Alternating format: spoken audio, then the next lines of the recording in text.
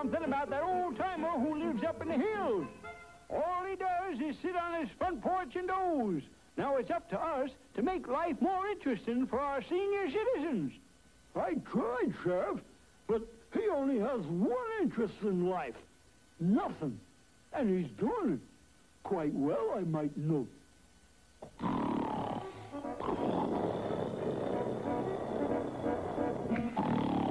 Well, now, isn't this history in the making? My editor sends me 300 miles to take a picture of a statue in front of a dirty old shack.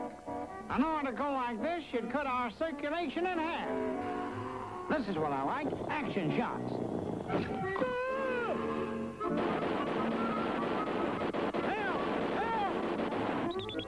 I just took a shot of that old timer up there, and he started to blast me.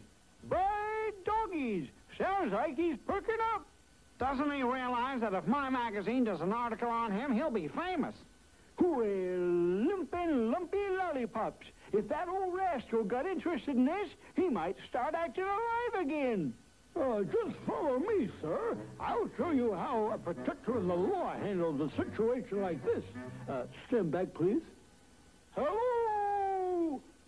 This is the law speaking. Dagnabbit, you just embarrassed me in front of a stranger. All we wanted to do is take a few pictures. You take nothing that don't belong to you, Sonny.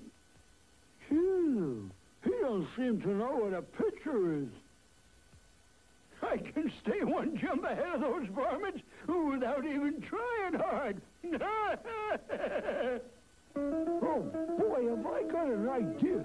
Let's sneak around behind. Well, if you say so, Skippy. The last one almost made you into a sieve. We'll take a picture from the roof. Do you feel a certain attraction pulling us toward our target? That's funny. I thought it was grease.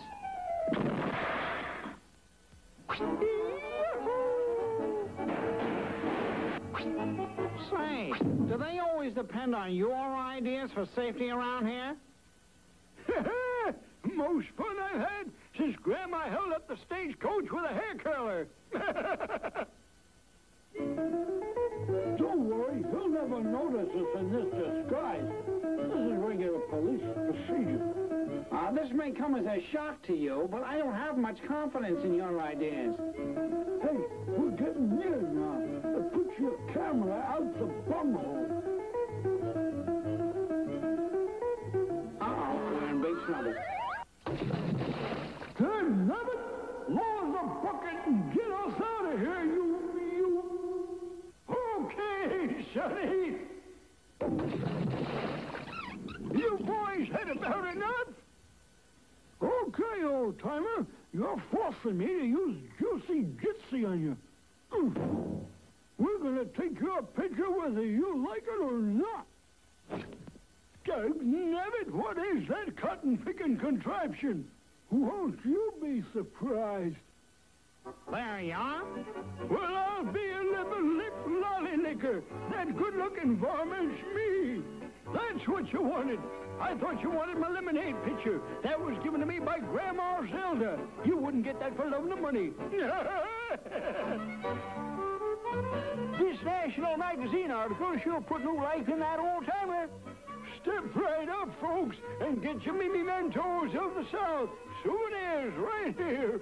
Old cannonballs for $1. A stone from Stonewall Jackson Stonewall for $3.